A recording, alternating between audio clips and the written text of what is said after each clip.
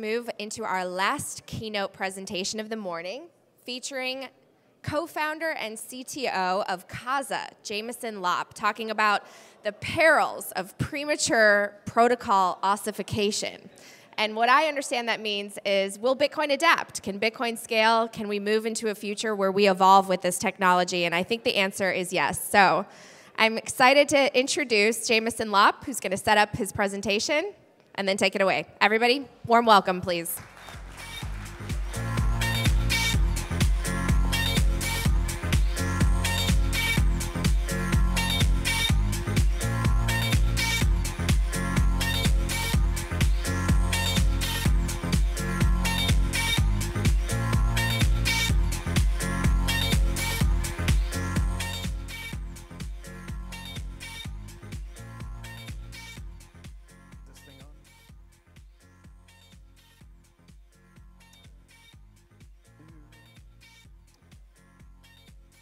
Do it live.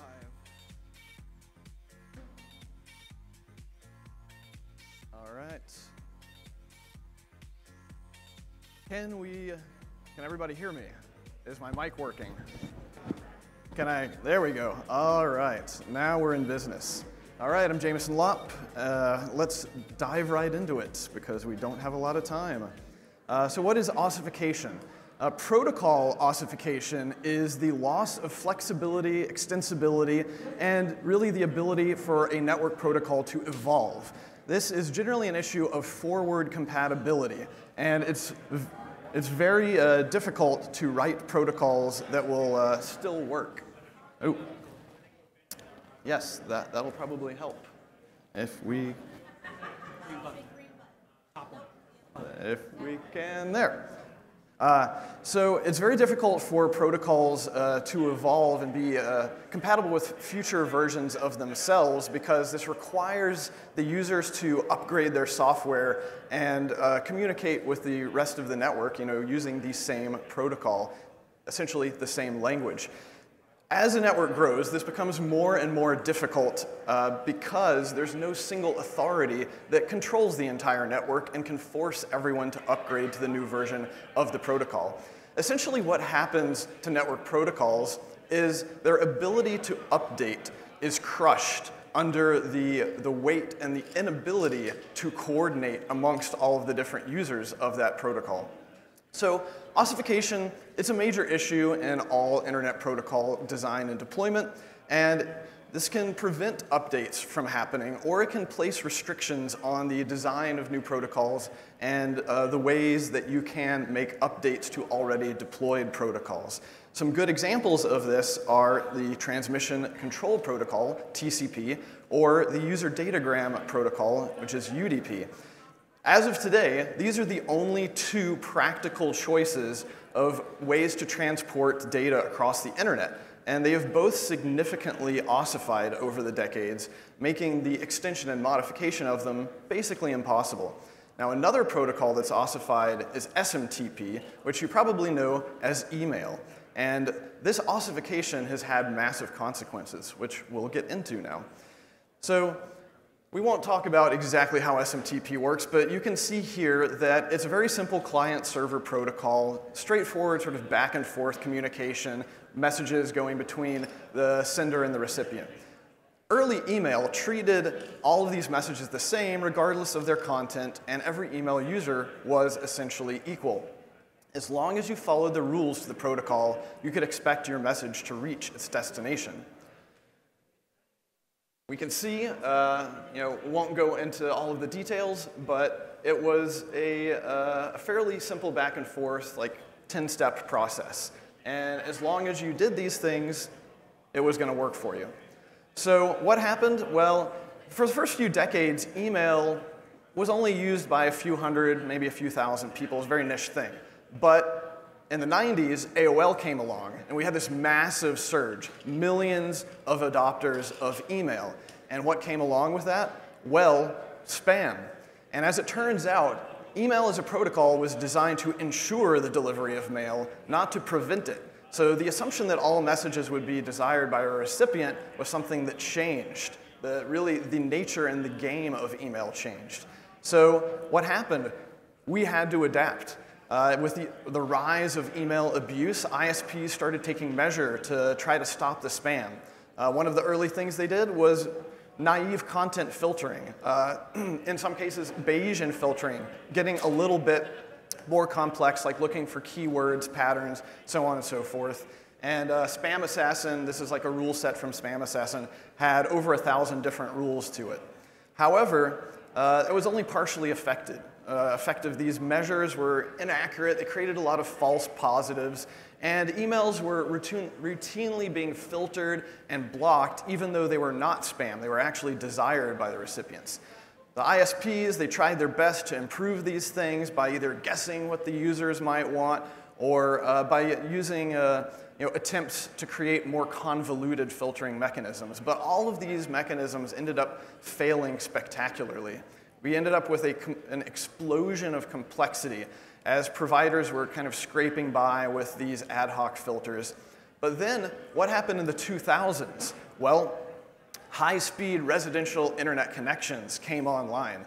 So spammers actually changed tactics.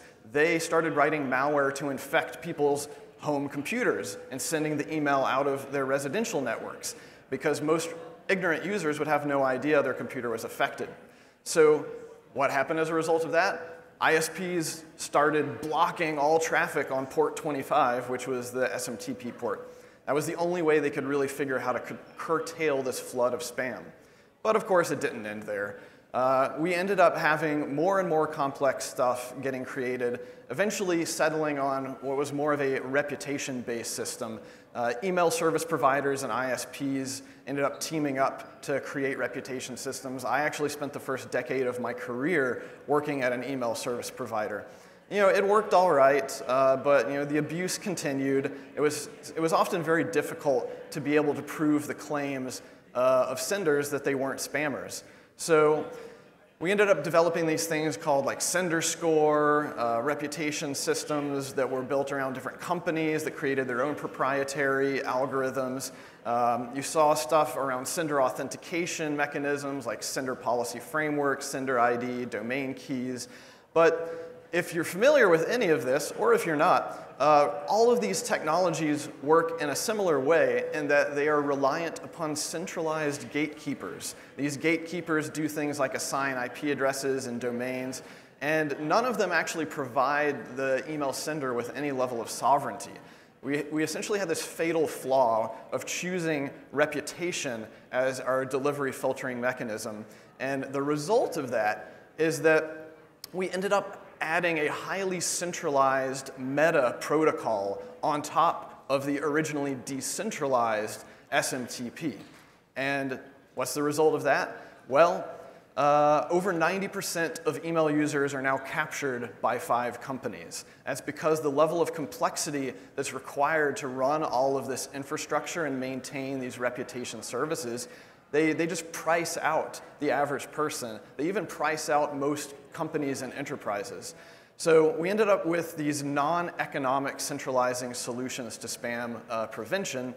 And as of today, you can abide by the SMTP protocol and try to send mail, and most of it is not even going to get to its destination. It'll claim to be accepted by an email server, but what they'll generally do is they'll just immediately black hole it, drop it, and so we no longer have the reliability that people are expecting. So people think of Gmail as email, but it's actually this monstrous beast. The unfortunate path that we've taken, it's due to many small decisions over many years, but it was a result of these decisions really bolting on solutions on top of the protocol rather than trying to fix the problem at the protocol layer itself, which was no longer really feasible due to the ossification effects. So, it was a long multi-decade history to go down all of these different points, but we ended up at a very bad place. Now, from the user's perspective, email works great these days. However, if you want to be a sovereign email user, you are out of luck. It is just not possible. But I think the question is, and why have I spent this whole time talking about email? I think it should be a learning lesson for us. I don't think that this was an inevitability. I think it was a sort of default, easy, convenient path, and it was no single person's fault. But people weren't necessarily looking forward at the potential long-term consequences. So was it inevitable? I say absolutely not. There was, in fact, a proposal by some dude called Adam back in 1997. He looked at this problem and he said, hey, the problem with spam is not that we need to filter out content and all this stuff. The problem is economic. It's that we need to find a way to make sending email not so insanely cheap. We create an economic solution. And he used proof of work to do that. Essentially, he said, you can just add a little header to your email that includes this proof of work hashcash stamp that's based on the content. It's a unique fingerprint. It gives you some interesting properties. But essentially what it does is it tells you that whoever is sending it put some CPU time and resources into doing it. So who cares whether the recipient wants it or not? We know that we are able to curtail the flood of high-volume spammers by imposing an economic cost. So this really gets to why is ossification desirable? I find it very odd that we see a lot of people in this space saying, oh, Bitcoin must ossify right now. And I think it's more of an emotional than a logical argument. People want ossification because they say, hey, look, Bitcoin's working great. Let's not change it. If we change it, we might screw it up. This is a safety argument. We want to protect Bitcoin from potential unwanted changes, an obvious one being the change in the supply, the block subsidy, but less obvious ones even. Now, you look at what's been happening with Taproot, TapScript, inscriptions, the various token mechanisms that have been created using that. You can debate whether or not it's good or bad or whatever, but what you can't debate is that this is an unintended consequence, an unintended feature. And whenever you're adding things to a protocol, especially when you're allowing more programmability, there's going to be unintended consequences. That's not necessarily a bad thing, though. There are risks, which is really what I'm trying to get at. It's that this, especially from a security perspective, this is a dynamic environment. If you cannot change your protocol, sure, it becomes harder for some attacker to come in and break it. Well, the flip side of that is it becomes harder for the protocol itself to adapt and be modified in response to changes in the world, to changes in the environment and how the protocol is being used. You also can no longer adapt to solve new problems, at least at the protocol layer itself. So as we saw with SMTP, what happens? Well, there's going to be more problems. There's going to be demand for new solutions. If they can't happen at the protocol layer, then they're going to happen elsewhere. So do we want solutions to just get bolted on haphazardly? I would say probably not. We don't want Bitcoin to morph into a similar monstrous protocol where there's this meta layer outside of the protocol that is not even specified. It becomes a much more difficult environment for people to operate in. So what do we want?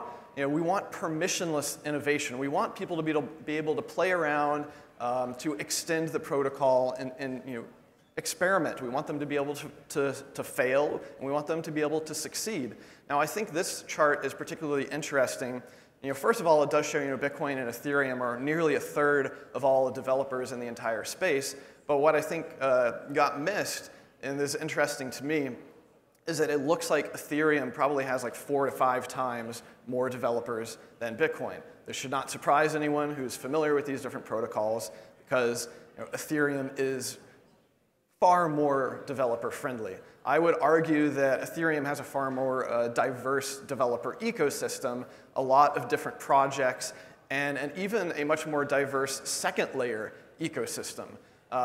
I was having a conversation last night. Maybe these numbers are completely wrong, but one person told me that the layer 2 Ethereum ecosystem is in the $50 billion range of market value, and the layer 2 Bitcoin ecosystem is in the $2 billion range. But point being, probably an order of magnitude difference nearly between these different ecosystems.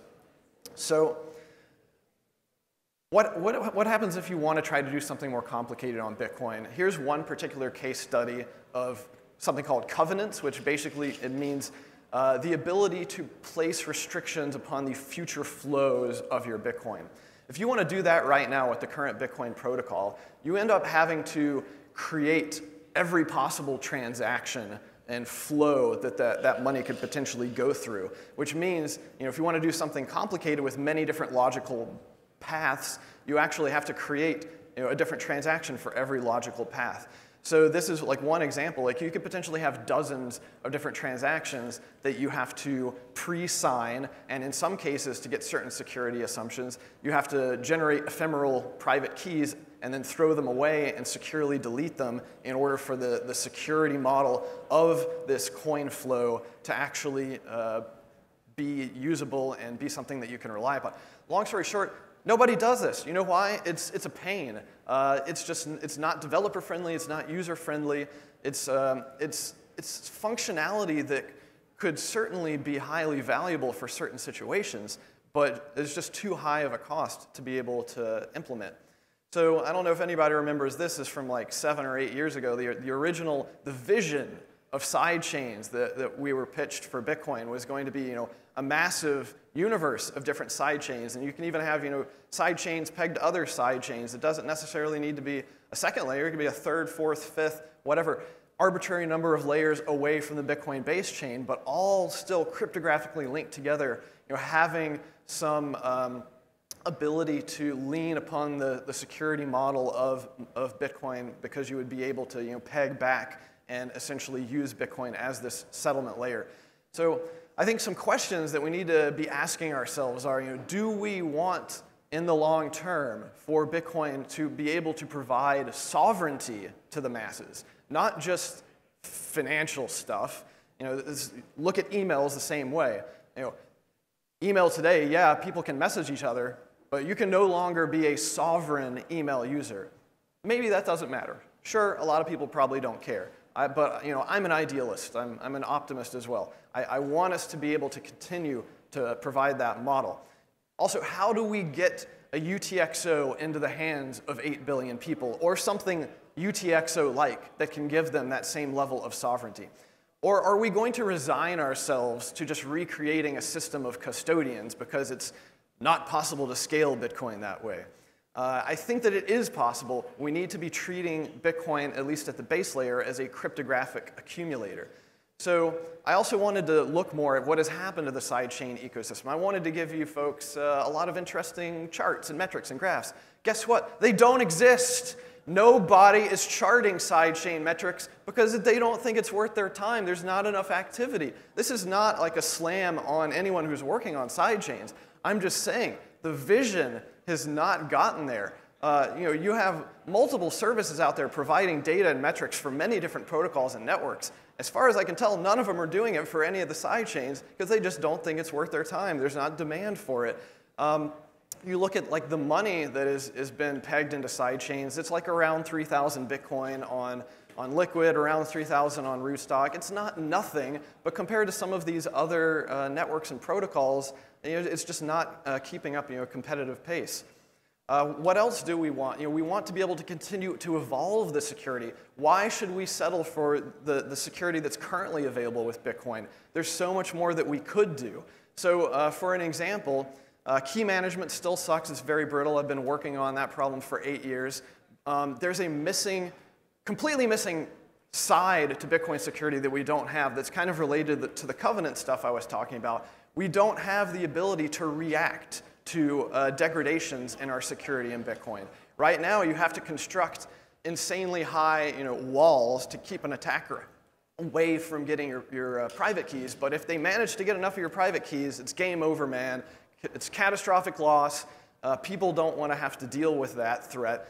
If you had a way to claw back your funds because you had covenants, you had vaults, whatever, that would give people more peace of mind. It would give people the confidence that they can be their own bank. So if we want to prevent ossification, there's standard ways that people recommend doing this. One of them is to encrypt data so that it's just not being verified. Of course, that's a non-starter if we're doing consensus protocols. You hear a lot of talk about extension points, extensions. That can work for a narrow portion of protocols, but in practice, you can never perfectly prevent ossification across the entire protocol. HTTP headers are one example that have avoided ossification, but that's only because people just ignore the unrecognized ones. So I think in terms of extensions, op, nops, and soft forks, that's what we've been doing, but it doesn't work in the long term. It becomes harder and harder. I think we need stuff like drive chains and rollups. We need the ability to have completely separate networks and environments that are tied to Bitcoin where people can do their innovation. And of course, there's just a velocity problem. If we stop pushing forward, it becomes harder and harder to make changes. So what do we want? I'm not pushing for any one specific solution. I want all the solutions. We need optionality. We need builders to have a platform with many different types of functionality and extensibility and the ability to innovate and to take risks and to take risks in a way that's not going to be a risk to Bitcoin itself. So we need to look at ossification as something that will happen, not something that we want to happen as soon as possible, because we could be shooting ourselves in the foot. What do we want? We want developers. We want to get those numbers up. Come on, folks. These numbers are not good. We're not competing well on the developer side. So we need more developers, and in order to get more developers, we need to be more developer-friendly. So in conclusion, we have to keep building. We cannot rest upon our laurels. Bitcoin is not inevitable. It is not inevitable that Bitcoin will win all of the things, especially if we stop building on top. So, thank you.